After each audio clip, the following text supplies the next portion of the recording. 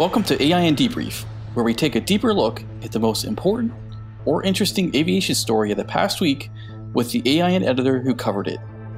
I'm AIN News Editor Chad Trotvetter. This week, Charles Alcock, editor of AIN's FutureFlight, discusses the recent influx of funding into several of the companies developing eVTOLs for advanced air mobility purposes.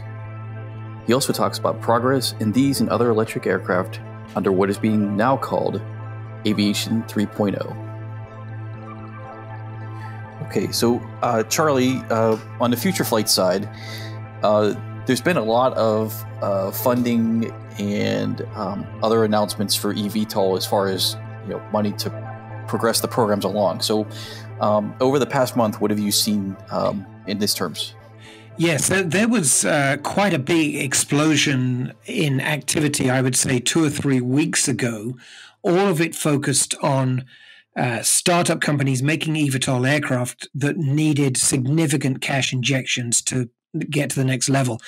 And 2 things happened in quick succession. First, a company called Joby Aviation announced that it was going to do one of these. Essentially, it's like an IPO, initial public offering, but it's done through one of these special purpose acquisition companies where the SPAC is already formed and it merges with a company like Archer and essentially does a sort of through the back door merger. And just a few weeks ago, they announced plans for that. If it goes through as planned, and there's no reason to think it won't, that will supposedly raise $1.1 billion. And then just a couple of weeks later, Joby Aviation, which like Archer is a startup based in California, but it's actually been around for almost 10 years now, unlike Archer, which is barely a year old. They announced another one of these SPAC merger deals, and this will raise $1.6 billion. Now, just to give you some context, that kind of takes those 2 companies into like a different league of funding, and that should comfortably give them enough money to, complete the development of the aircraft that they've got in the works and, potentially get those into service. So that's very, very significant. And of course, it begs the question, well, who else is going to go into that category of being, super well funded? Well, a German company called Volocopter, which has been widely rumored as being another candidate for a SPAC merger, it didn't do that, but it did announce another funding round that's raised about $400 million. Just through a new wave of private investment. And it's funny, if you'd asked me 6 months ago, is $400 million a big deal? I would have said, of course it is in the eVTOL sector. But now that figure starts to look small by comparison with these SPAC mergers. But it's very significant nonetheless. Yeah, are we seeing a bifurcation of the companies that are, kind of pulling ahead and the companies that are, not really well funded? But have grand plans. Is this the year when we're going to see that bifurcation between those two? I think that's true, but I don't think it's going to happen in a sort of completely black or white form. In other words, there'll be winners and losers right away.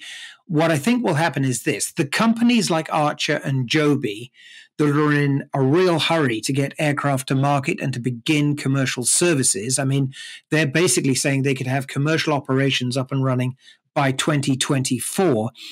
They now have the money where they could realistically try and do that.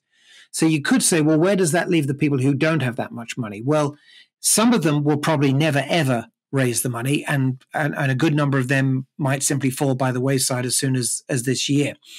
But other companies might be saying, you know what, we don't care about whether we're first to market. We feel we've got a good concept and, let those other guys go racing towards the finishing line and get there ahead of us.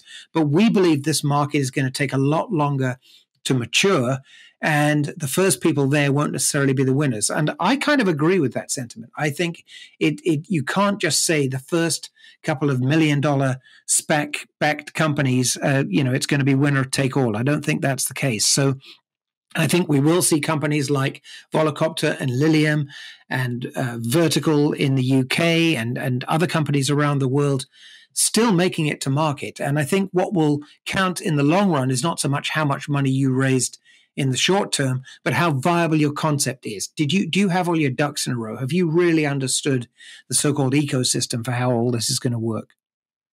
Yeah, there's also 200 plus designs out there in Yeah. realistically, only maybe a dozen or a dozen and a half are going to. I think a tiny handful of those will make it. I mean, if you really pushed me, Chad, I'd say let's be optimistic and say maybe a dozen of them might make it. And, of course, they'll have different applications. They're not all going to be looking to do the same thing. And the main thing is air taxi service. So I think only a few of them will make it.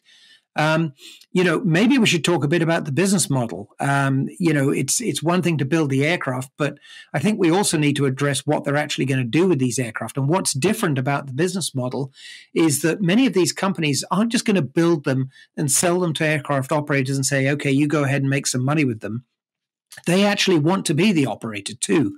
And that's where we've also seen some news in recent weeks. So both Archer and Joby, and in fact, Lilium 2 and Volocopter, have all basically said, yes, we're starting to do the groundwork now, working with cities where we could see the first of the air taxi operations. So within a few days of making these announcements about the big new funding ventures that they're going through, both Joby and Archer, we're essentially confirming, yes, it's going to be in places like Los Angeles where we're going to start service. And Archer has actually launched into being a member of a partnership established by the mayor of Los Angeles, Eric Garcetti, who's actively trying to get this rolling in his city. Archer also went to visit the mayor of Miami, and he's called Francis Suarez. He too dreams of having air taxi services in his city. And so this is tangible evidence that it's not just we're building a plane, let's brag about it, that they do have a plan. And I think that could be very, very significant this year. In other words, how far those plans get advanced. So what's the wider, looking at this as a wider scope, what's being called Aviation 3.0, which is the electrification of the industry. What else is going on besides the eVTOL side? Well, there is an awful lot going on, but we should say that the timeline for that is generally longer. So whereas a lot of the eVTOL front runners are saying, hey, you're going to be taking taxi flights with us around cities in 2024, the people who are trying to reinvent, full-scale passenger airliners, most of them aren't talking about getting anything into service until the back end of the 2020s, but they are making progress. So, for example, just a couple of days ago in the UK, where I am, a leasing company called Falco, which manages assets in the regional airline market, they announced an investment, albeit an undisclosed amount, in a venture called Electric Aviation Group, which is working on a 70-seat hybrid electric aircraft. Of course, they're hardly telling us any details about what that will be, but they're trying to raise $5 billion to get that into service by 2028. Just today, I talked with a company called SE Aeronautics. They're based in Alabama. I'd never heard about them before, but they're supposedly raising money for a new sort of medium-sized airliner, if you like, with quite a radical new design with 3 wings. Again, don't press me on whether that's even viable. I barely know enough to comment on that. What I'm trying to illustrate is there is a lot of activity out there in terms of trying to bring quite revolutionary designs to market. So on the broader sense, is there any news on the electric motor and battery front? That's going to be key to both the eVTOL and the these regional airliners. They're electric. Yeah, certainly. Well, the broad consensus still is this, that if you're talking about all electric aircraft operating in the near term, meaning, within 4 or 5 years, then really that only means very small eVTOL aircraft with no more than about 4 or 5 or 6 seats flying pretty small distances. I mean, there are some people like Lilium who say that they can beat the limitations of the batteries by having a fixed wing and, essentially getting up to altitude and then flying like a normal aircraft. But for the most part, you're talking pretty small and pretty short range. Then at the same time, you've got people who are saying, yeah, that's fine. The battery technology will improve, but for now, let's go down the hybrid route. And so just today, for example, Ampere, which is a real pioneer in hybrid electric propulsion, it announced that it's going to start doing some flight demonstrations for its 2 modified aircraft. One is a version of the Cessna 337. The other is a version of the Twin Otter, and they're going to start testing those in the UK of all places. So there's a lot of work going on that score. And then in the background, you've got people like Airbus who are saying, hey, it's fine. The rest of you startups, you go out there and grab all the limelight. That's fine. We'll keep quiet. But they are working in a very determined way on potentially bringing hydrogen-powered airliners into service by the middle of the 2030s.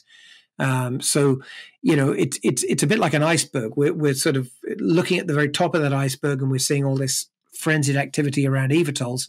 But below the surface, where we can't see so well, there are larger airliner projects that are coming along too. Yeah, it should be really interesting to see what happens over the next year. I think that's going to be kind of the key for the technology that they're working on.